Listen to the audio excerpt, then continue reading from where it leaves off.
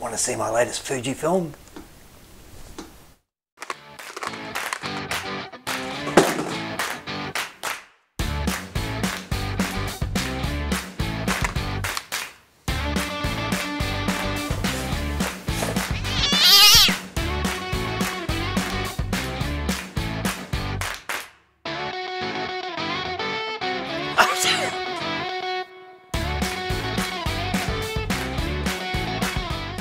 You know, every now and again someone will say to me, I've got this box that I want to give you because you might find something useful in it. We were going to throw it out. And I've learned over the years, say yes. Because if you open the box and there's full of junk, you can throw it out. But sometimes you find stuff in there that's worth exploring.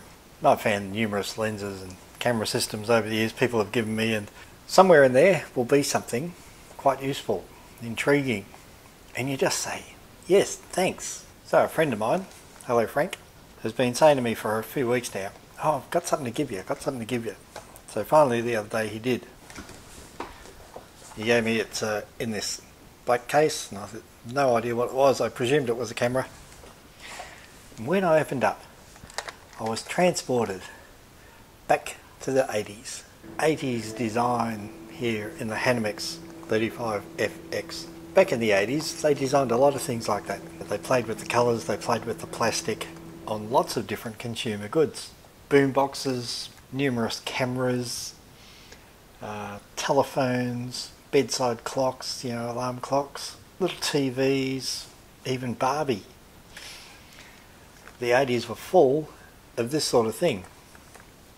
So, apart from the design, is it any good? Well, it really is a very, very basic point and shoot. So what do we know about this camera? Well, very little. Hanimex 35FX. There's not much on the internet about it. What you can tell from the camera pretty much tells you all you need to know. It is a very, very basic point and shoot. Now the lenses are 38mm, but who knows what the aperture is. It'll be pretty mid-range, 5.6 or maybe even 8, something like that. It's certainly not a wide open aperture. The ISO or ASA is controlled simply by what film you put in, but there's no way of the camera knowing whether you've got a 100, a 200 or 400 in there at all. There's no setting here you can change. So how your exposure is going to go is pretty much pot luck, because there isn't an aperture control either, or a shutter speed control. All you can do is load the film, point and hope. It does have a flash which you can turn on and off. It's controlled by 2 AA batteries in the bottom, and that's the only thing the batteries control. So you can run this camera without batteries, you just don't have a flash then.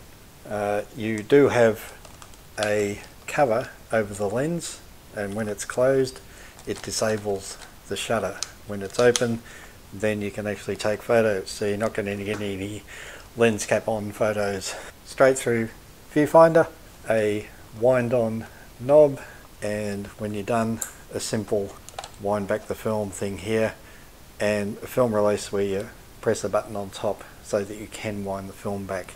That is about it as far as what you can do with the camera. Basically, put the film in, press the shutter, job done. So what do we know about Hanimex?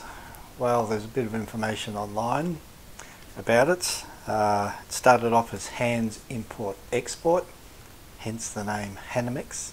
It was going pretty well in Australia and New Zealand, or Australasia as they call it, importing a lot of camera gear and cameras from Europe. It would import cheap cameras from Asia, rebrand them with Hanimex name. In fact, it was going so well that when Vivitar was struggling and had bad financial years, Hanimex bought Vivitar, and within a year had them making a profit. Gestetner then bought out Hanimex. Gestetner themselves were then bought out by Ricoh.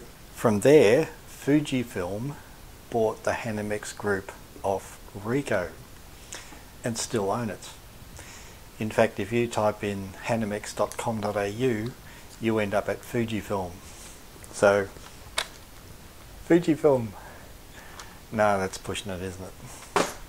So I've obviously got some film in this thing. What have I got? I've got some black and white, 36 rot, yeah, that's too big. Here we go, 12 exposures, 200 ASA. That'll do me. Colour. Done. Okay, so let's get this happening. 12 shot, Kodacolor VR, colour prints. Great stuff. Right, open up the back, pull the lever down, there we go.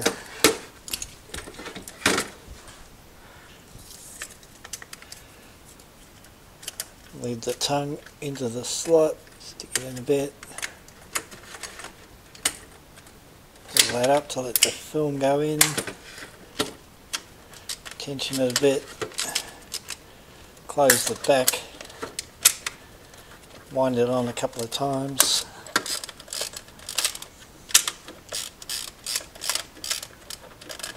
One more. Okay. There you go, job done. Yeah, I'm going to take this for a spin. I've put a 12 shot film in it because I don't want to waste too much film and just a little point and shoot.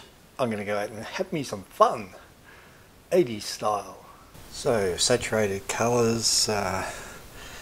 Welcome to the 80s where flares aren't just what you wear. Yeah, some film cut-offs there where it doesn't wind on properly. Heavy grain in the shadows. A bit better in bright sun. Limited colour palette. Some more flares there pointing into the sun. There's the end of the film. A great bit of end roll there. Hey, so if you're watching my last video, I introduced this thing, Buy Me a Coffee.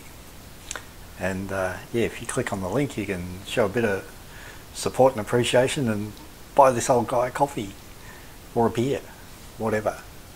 So anyway, the link's below. And whatever you do, pick up your camera, whatever it is, go for a walk and have some fun. Bye.